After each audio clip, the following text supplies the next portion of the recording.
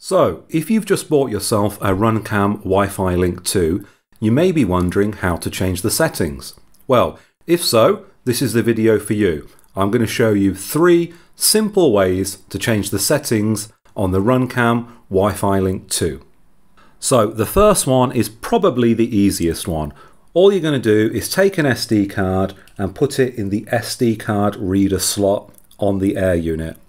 You're then going to power up the device, give it a few seconds, and it's going to generate 2 config files that you can then read on a computer. So if you have a look at the SD card, you're going to see 2 files, gs.key, which you don't need to worry about, and the user configuration file, which you're going to open in a program like Notepad++. So at the top, you're going to see the channel. And as well as the channel, you're going to see what the megahertz value that equates to. So I'm on channel 64, and that relates to 5320 megahertz.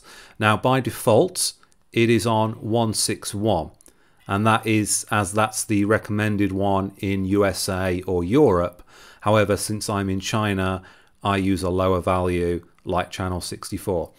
You will have to be careful if you're flying with analog, DJI and walk-snail pilots to make sure that you've got a channel where you're not going to be interfering with each other.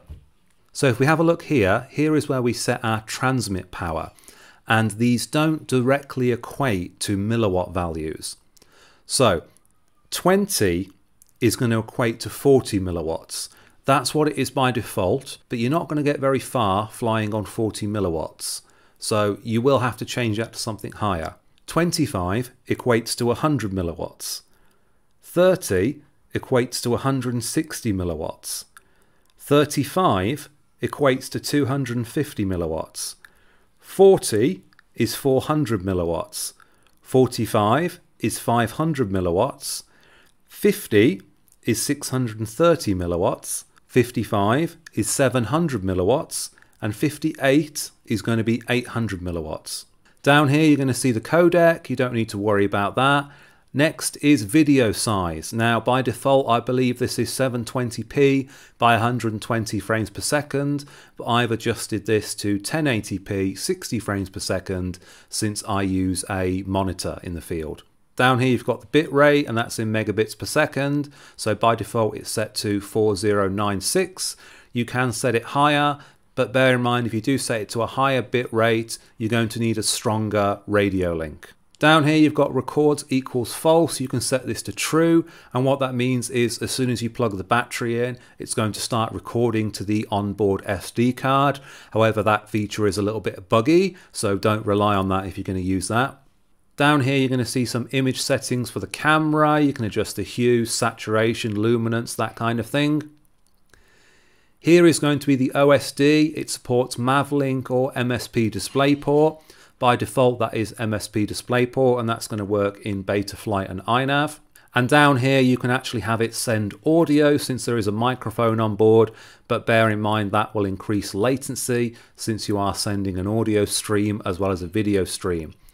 So that is probably the easiest way to do it. You don't need any special software. However, it's not very convenient because I don't know about you, but I don't lug around a laptop into the field. So for the second method, all we're going to do is take the included LAN cable. We're going to plug it into the air unit here, making sure to get it the right way around. And then we're going to plug this into the LAN port on our computer.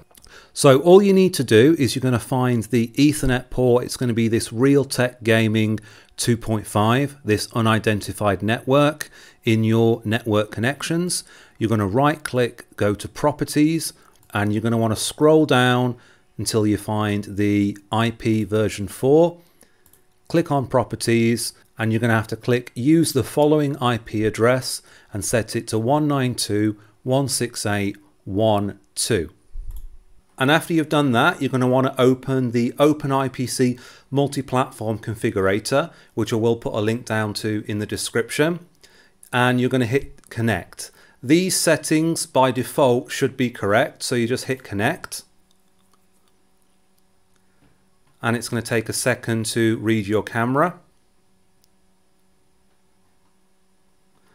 Okay, when it says populated firmware, you know that it's connected. To set the channel, you're going to go to this WFB, this Wi-Fi broadcast. So here you've got the channels, just like you had in the notepad. You've got the channel numerical value and you've got the megahertz value. And here is actually where you're going to see that power level. So as I said, it's set to 20 by default, and you can just use this to increase it like that. Once you've changed all the settings, once you've found a channel you're happy with and a power value you're happy with, you're just going to hit save and restart WFB. And then if you want to change the camera settings, such as your bit rate, you're just going to click on camera. Here you can change the resolution. Here you can change the frames per second. And here you can change the bit rate. As soon as you've done that, you're just going to click save and restart Majestic. So of course, again, you're going to need a laptop to do this. So if you're not lugging a laptop into the field, this might be a little bit inconvenient. So next, I'm going to show you how you can change the settings directly on the Air unit in the field without using a laptop. So this is probably the easiest way to do it in the field. So all you need to do is take both of your sticks and pull them down and to the center. And then the VTX menu is going to appear and you can navigate using this stick here. So you're going to have all your camera settings there, such as your video. You can change your resolution, your frames per second. We'll go back to the VTX menu. So you can see here I'm just going down to select and I'm going right to confirm. So there you've got, there is our TX power value there, so it's set to 20 at the moment. You've got your bandwidth now, that is 20 megahertz or 40 megahertz, and unfortunately the Runcam WiFiLink does not support 40, so you're going to have to stay at 20.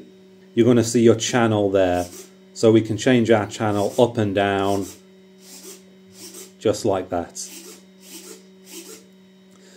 And of course, when we've done it, when we've changed everything, we're going to hit save, and then after that you're going to go back to the VTX menu and you're going to hit reboot. So as soon as you do that, obviously you're going to lose picture and you're going to have to wait for it to reboot. So there we have it, 3 methods to change the settings on the Runcam WiFiLink 2. If you did find the video helpful, make sure to give it a thumbs up and subscribe, as I'm going to be doing more OpenIPC videos in the future. Thanks for watching.